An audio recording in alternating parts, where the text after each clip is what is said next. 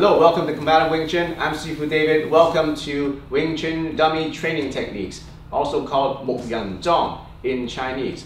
In this video series, you're going to see 116 Wing Chun wooden dummy training techniques, 116 moves from Yip Man's wooden dummy form.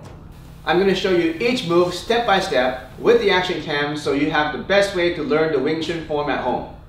Make sure you subscribe and click the bell for notifications so you don't miss a single lesson in this series. Here we go.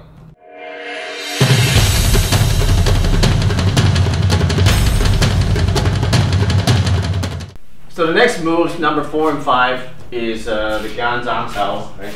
You ended up 4, 5 and 6, 5 and 6, 5, 6. Okay.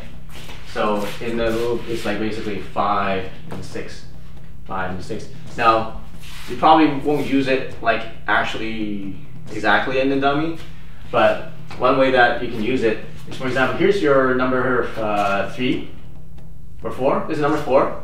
So from here, you got this, and then 5, you can just do your gong sao right here. You push him out of the way, turn. Okay? And then if he does a haymaker with this one, boom, then there's your number 6. Okay?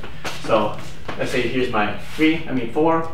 So I go 5, move him, and I'm about to attack, but then he comes back with a counter, so I have to do a tan sao and a low bong sao here. Okay, it is just a just to show you the application of it. You may not use it. I'm personally not going to use it like that, but people are asking, if I follow the form, how can I use it? Well, that's just one way of using it. Okay, so that's what the wooden dummy is. It's just a dictionary, and whether you use it or not, apply it to your own techniques, that's really up to you to figure out. Okay, so don't blame the dictionary, right? Because it's just the words. You can't blame a dictionary if you want to write a really good novel or a story. You need to be good at using the words, right? So you can't blame that the dictionary is a really bad novel, because it's just a dictionary. Okay, so just to show you how you can possibly use this is you go gong sao, and he comes in for this, and then you got this. Okay, so that's number 4 and 5. All right, so once again, I'm just trying to blend everything together so it makes sense. Okay, boom. Okay. So here, boom, you move him, and then you can attack, but then he comes back, so you can use this as a tan sao, and then instead of doing a bong sao here in the bottom, you can use this as an attack. So you come with this side just to show you. So it's like, I ended up here, right? So I move him, and then he comes in, and then now this is a low bong sao. Like this is useless here, so instead I turn it into a punch. Okay. So, right, here's number 4, number 5, and number 6, I modified the low bong sao to be here. Number 6. Okay, so that is how you can potentially use that.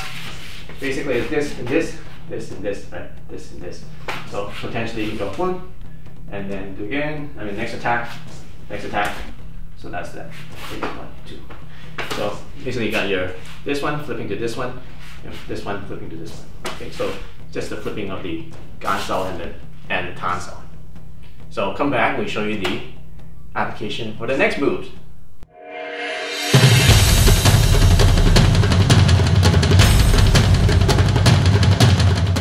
So application for 7, we ended up here. Basically, there's a tan sao here. If you're closer, you can use your kind of like a bong sao to kind of trap him, but it's not very likely that that's going to happen. So let's say you ended up here with a tan da. Okay, that's more realistic. Okay, so what happens if he pushes into this one and he forces your bong sao, so you can't keep the structure here? Then in the Wing Chun form, it's teaching you to let him go and then go on the outside again and then do another hit. Okay, so now if he's punching straight, okay, and I hit him here, ideally I'm just going to go keep punching straight because he's in a bad position. And I'm just going to keep punching. It's hard for him to recover. I can punch his balls down here and punch him up here. So ideally, this is number 5, right? Number 6. So ideally, I can just punch him there. He falls down. He falls low. Boom, boom. I can just grab onto here and just keep punching because he's on a bad angle there. See how he's losing balance? It's just a little just a little push and he's bounce, and I gotta be balanced here.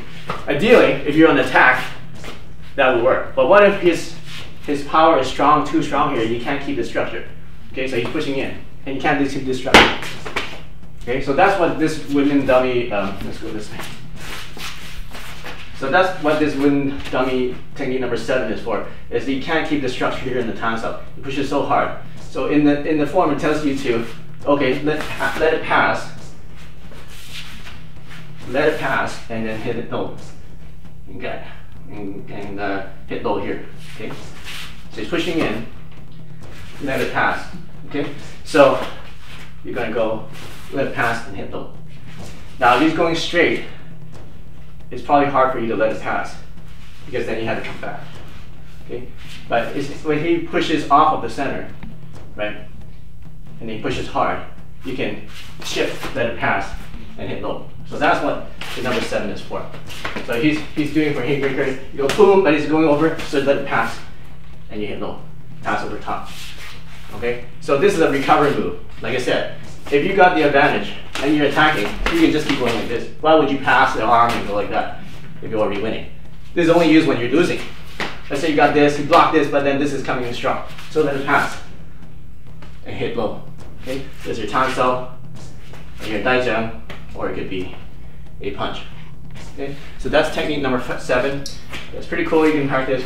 The drill you can do is he pushes in, you pass it, hit low, he punches the other one, he pushes in, passes, hit low, punches the other one, pushes more, then passes, hit low. Right?